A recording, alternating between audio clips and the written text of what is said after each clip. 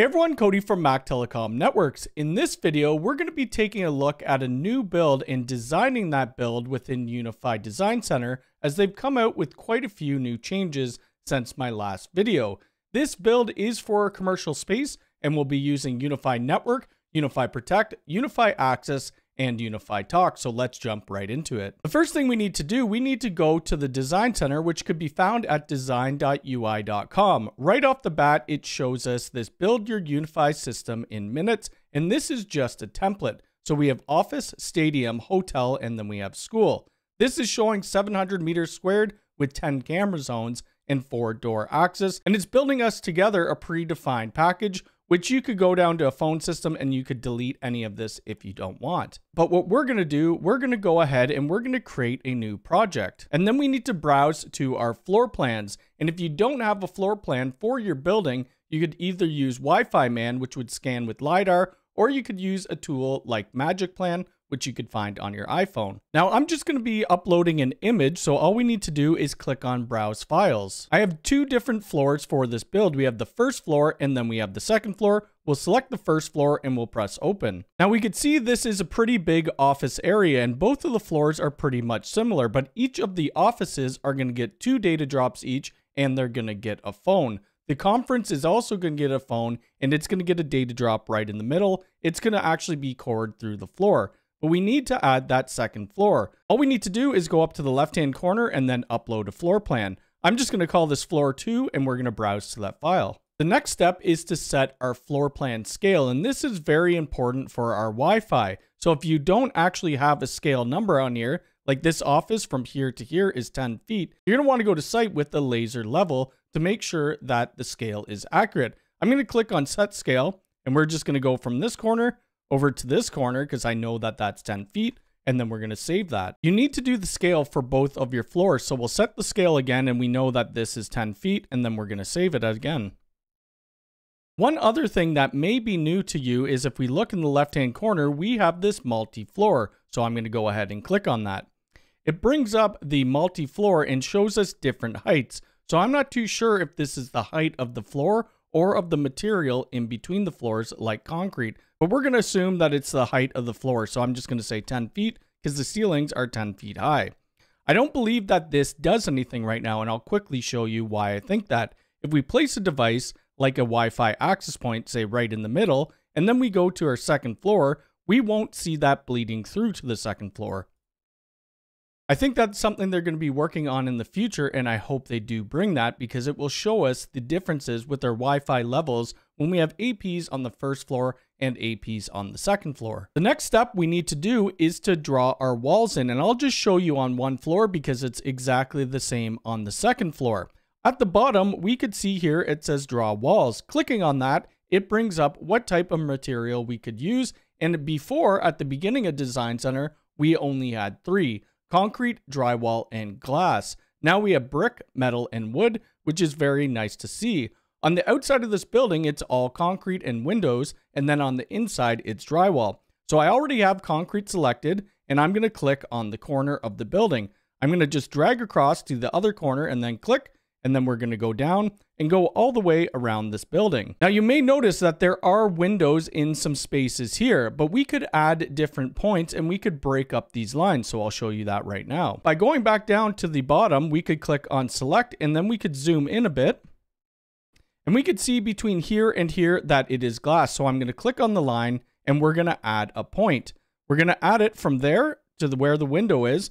Add another point and then select the material. You notice this brick icon, which is to change our wall. So I'm going to click on there and we're going to select glass. So that's what we're going to do for all the rest of these sections. We now have the concrete done as well as the glass. You could see a bit of yellow in this design as well. These doors leading out to the porch, those are wood doors. So I did add in the 3 wood doors.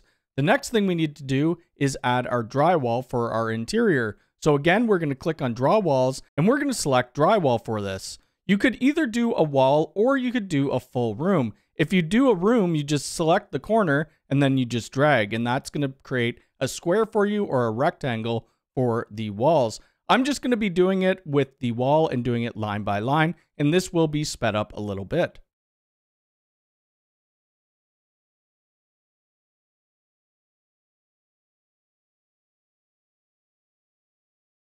We have all of our drywall done, but you could see that we have a ton of different doors within this building. So again, we're going to make different points. So we'll click on the line and then add a point where all of the doors are. We want to make sure that we have the correct material so that it is set with the correct dB level. And then we could see our Wi-Fi settings or Wi-Fi signal where it's actually going to be.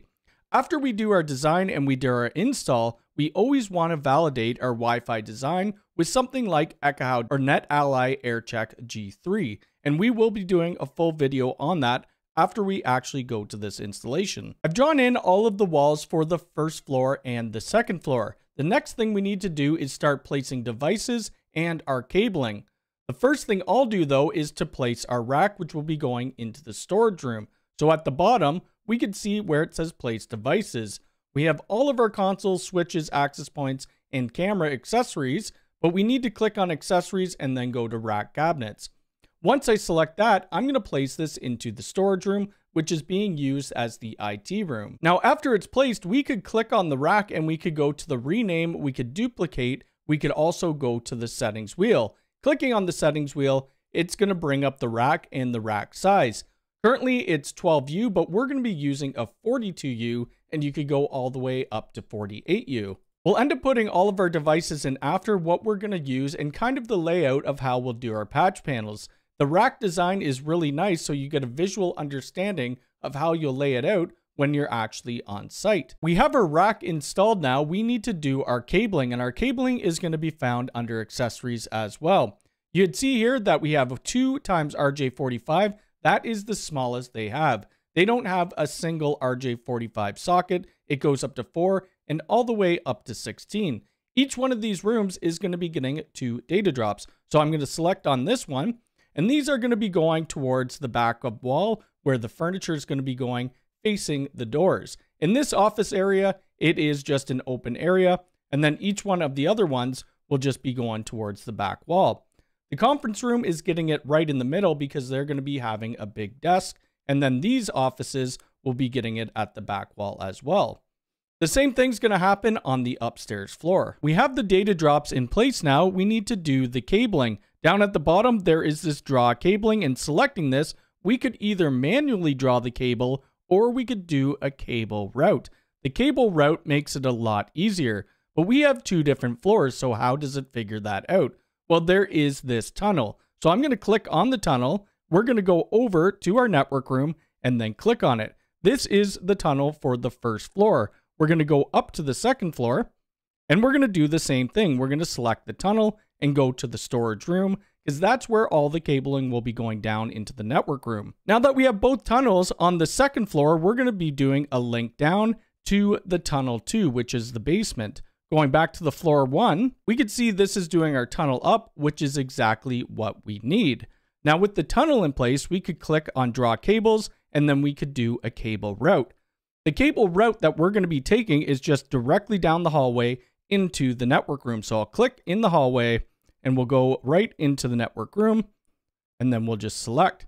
We'll do this same thing for the second floor as well. With the cable routes now done on the first and second floor, we could always hit this auto draw connections, but we're not going to do that quite yet because we still have a few cameras and access points to go, and we want those to cable as well. So I'm going to click on place devices, and we're going to go over to our Wi-Fi.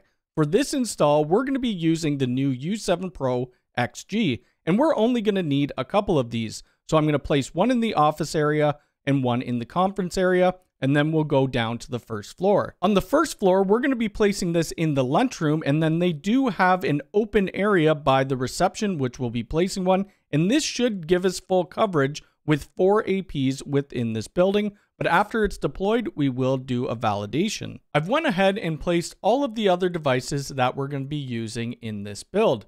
For each one of the offices, we'll be using a UniFi Talk G2 touch phone, as well as the lunch and the conference areas. They'll get a phone as well. We do have door access for this job, so what we'll be using is the Enterprise Access Hub, as it could handle up to 8 doors, and I believe we have 5. This does power all of our readers, which we'll be using the G3 Reader Pros so that we could use Apple Wallet support. Now we do have some cameras within this building and on the outside of the building as well, which you could tell by the blue color. If we want to realign this camera's viewing angle, all we need to do is click on this blue on the camera, and then we can move it left and right, which is a very nice feature to see your coverage map. With all of the devices placed, we could now do that auto cable route. So I'm going to click on the draw cables, and then we're going to auto draw connections. We're going to press finish, and you could tell that it is actually giving us a length of how long these devices are away from our network rack, which gives us a nice indication of how much cabling boxes that we need to buy. Typically, a box of Cat6 comes in a 1,000 foot reel. So if you have 2,000 feet or 1,500 feet, you know you need 2 boxes. So you could really do nice pricing based off of that. With everything now done, we need to build out our network rack. And you could see the only thing in here is the Dream Machine Pro Max. And then we could go down to the bottom and it says power backup and the PDU. So I'm going to be adding a second Pro Max because we're going to be doing this in shadow mode at this site. For switching, we're going to be using 2 48-port Pro Max PoE switches, but we also need to add in 4 patch panels. So clicking on Add Device, we can click on Switching, and then all the way at the bottom, we have our Keystone patch panel. We're going to select 4 patch panels, and then I'm also going to go up to the top, and we're going to select the Pro Max 48 PoE. Now, it didn't align my rack how I want. I don't want all of the patch panels on top of one another, so I'm going to take one of the patch panels out, I'm going to throw the switch in the middle, and then we're going to do the same thing. I'm going to bring this switch up, and then a patch panel below it. We'll be using the Ether lighting cables, and they're only about 6 inches. If you don't want to use the Ether lighting cables, Ubiquiti does sell a horizontal cable manager that you could use. The only other thing that I need to add to this setup is our UNVR Pro. So I'm going to go ahead, we're going to go to Network Video Recorder, and we're going to select the NVR Pro. We don't need the Enterprise NVR because we don't have that many cameras, and we'll just leave it somewhere in the middle because we have a lot of audio gear as well as servers going into this rack. A couple other things that we could do within Design Center, if we go down to the bottom left-hand corner, we could see View Settings. On here, we have the device name. We could actually click on the device model, and then we could do the ports that it's automatically assigned to us. We could also do the device icon size if you want to have it bigger or smaller, and we could do the visibility. So if you don't want to see them that clear on the map, we could also turn that down to almost 0. We'd also do the walls, and we have that at 100% right now, but we could drag it down so that we don't see the walls in there, as well as the floor plan. You could bring the floor plan right down, and you'll just see the walls that you've drawn in. With UniFi Design Center, Ubiquiti keeps updating it all the time because they keep coming up with new devices. So clicking on the Wi-Fi, you could see that we have all of the brand new access points. So the E7, the U7XGS, the U7XG, the U7 Lite, and so on and so forth. The same thing goes for any of their new hardware that is coming out. And if you're designing this for one of your customers, you could also export the plan. So with the export PDF, we could select either one floor or we could do all of our floors, and we could also include the following features: equipment list, floor plans, camera coverage, ports, topology, Wi-Fi coverage, and the rack view. We could give the project a name and then the location and who it was prepared by, and we could put our own custom logo, export this, then send it to our customer. UniFi Design Center has come a long way since the initial release. The drawing of the walls makes it way easier. We now have our cable routes, and the hardware is actually updated in a timely fashion. This does make it very easy to plan a network for either a business or a home. But like I said, after you design your Wi-Fi, you always want to validate it with some sort of Wi-Fi validation tool. Let me know down in the comments below what you think of UniFi Design Center. If you like this video, hit the thumbs up button. If you're new here, please subscribe and hit the bell icon. All right, thanks.